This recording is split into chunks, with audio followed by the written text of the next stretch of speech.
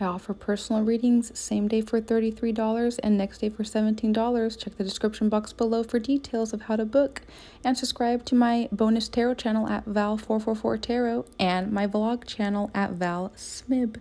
Thank you. Hi Virgo, welcome to my channel and thank you for being here and for tuning in. I'm Valencia with Val333 Tarot, and we're just going to jump right in here, Virgo, and see what's going on with who you're dealing with. What are their true thoughts and feelings and intentions towards you? All right, now keep in mind this is for Virgos who are single, so of course it's not going to resonate with all of you. But for more readings after this, please go ahead and check out my husband's tarot channel at Sidekick Tarot. Thank you.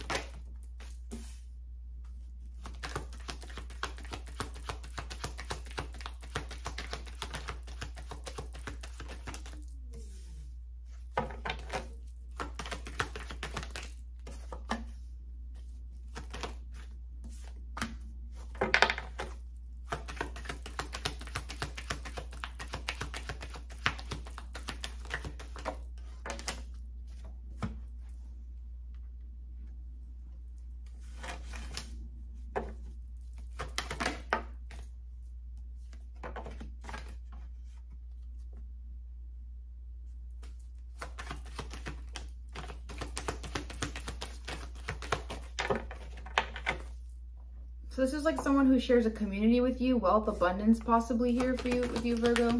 Don't know. For some of you, maybe it's family. It doesn't have to be though. This could be someone in their own marriage and relationship outside of you, or business ties and connections.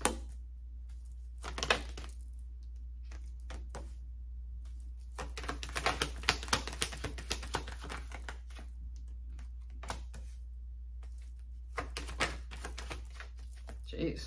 Well, whoever this is, they're pooping themselves. They're stressing out like crazy. Well, they start out, you know, not wanting to reflect or change anything that's going on in life with you and them. And for the better, at least, right? And so they don't want to make positive changes. They're unhappy and miserable and pissed off at themselves and with you. But they still want to consider some options to figure out what they want to do with you, which is to create an opportunity here. So they want to offer you something. They want an opportunity with you in some way, shape, or form, or a new chapter. But then that makes them kind of not be sure how they want to lie to you, how they want to skew it. They don't know if they want to manipulate, get aggressive, start some crap, or do they want to be neutral. Looks like if they're messaging you, it's nothing but lies so they can get information out of you, so they can manipulate you by using you with your own information you give them. Or they're stalking, spying, lurking, creeping for the sake of money, wealth, and abundance to use you for that, okay? And once again, it's like there's money, there's business, there's community, there's wealth, whatever they got going on there. Maybe they're in their own marriage or relationship, you know, maybe it's family for some of you. You guys are obviously connected business-wise or financial-wise or something here.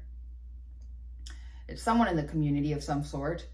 Looks like that gives them a new chapter and beginning to basically drop all these burdens with you. Now that gets them kind of aggro and pissed off and like basically, what's it called? What is the word? Not unhappy. I don't know. They're just not happy with their own money, wealth, status, position of power. Like, it's like they want more. They're greedy. They want more out of you somehow. So they're like, forget it. Let me take a break, go to sleep, take a nap, you know, figure this out myself, do my own thing. And it looks like they don't want to make any plans with you. And then that causes them to get in this energy where they're mad at you and they're emotionally disconnected and they're moody and going through ups and downs. Then they don't want to work on anything with you or work on their own job. Now they're stressed out and pissed off and aggressive at you. And that causes them to say they don't like you, they're not having fun with you. Then they want to be guarded and defensive and play the victim when they know they're in the wrong. And then they want to become cold and narcissistic and aggressive and not be trustworthy or faithful or of faith at all. And now they're pooping themselves, you know, literally just anxiety, stress, paranoia. They're just going through it. That's really it. You could be dealing with an Aries, Leo, Sagittarius, Pisces, Cancer, Scorpio, Gemini, Libra, Aquarius. And that's about it. Thank you.